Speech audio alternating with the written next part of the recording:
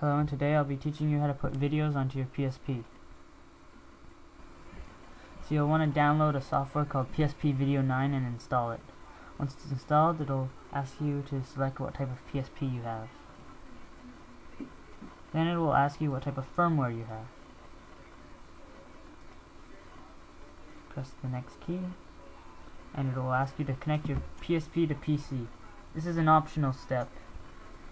I chose not to complete it, but if you do, then your videos will automatically be added to your PSP. You'll ultimately be led to this page. Now press the Convert tab and the Video File tab. I suggest normal mode for new users.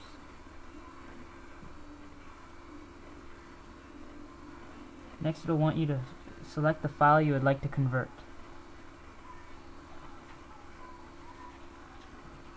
Once you select the file, it'll want you to browse for it.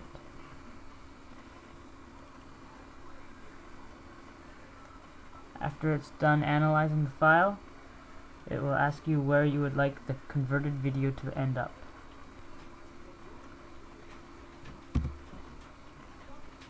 You can change this by pressing Browse and selecting where you would like the video to go. I chose the desktop because it is the easiest for me to access. Press the next when you're done, and you'll be asked to rename. Once you're done renaming, you'll find format, size, and quality sliders. Default works okay. I just chose that. Pressing the next button will get you to the next screen, which will ask you just to review your options and press Start Converting when you're done. To view the conversion in progress, press the View Conversion in Progress button. It will say how long until the video is done converting and is ready to be transferred or automatically transferred into your PSP.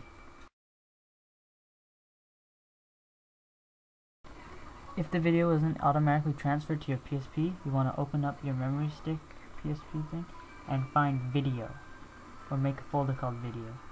Then just drag in the converted file.